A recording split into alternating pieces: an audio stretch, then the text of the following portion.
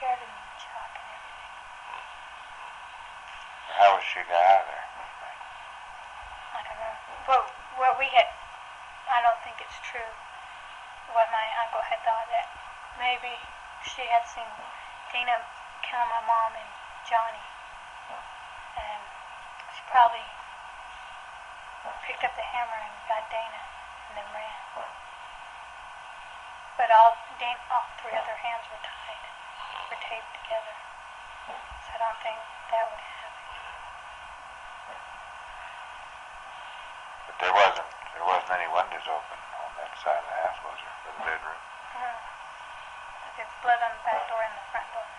I think somebody tried to get out the front door but didn't make it. They must have went out the back door. Where would she, do you know any places where she'd go hide?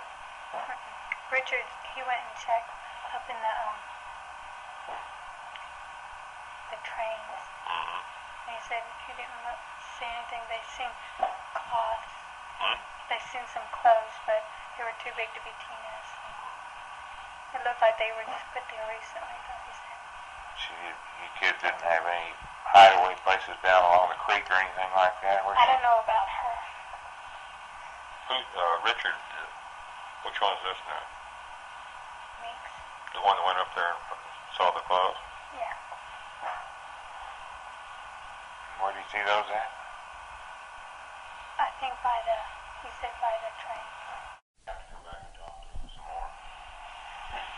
What I think is that they probably took Tina instead of killing her so she wouldn't say anything. Be a lot of things. I thought if she had run off, she would be back by now. You have no idea where she'd be hiding. Is there any vacant buildings down there that she might be hiding in? Yeah, I think. Yeah, there's one by the pond, back. By the pond? Yeah. Like when you're coming down across the bridge down in that area, or is there? Yeah. I don't know where the pond is. That's really. Well, when you come in, Across that bridge?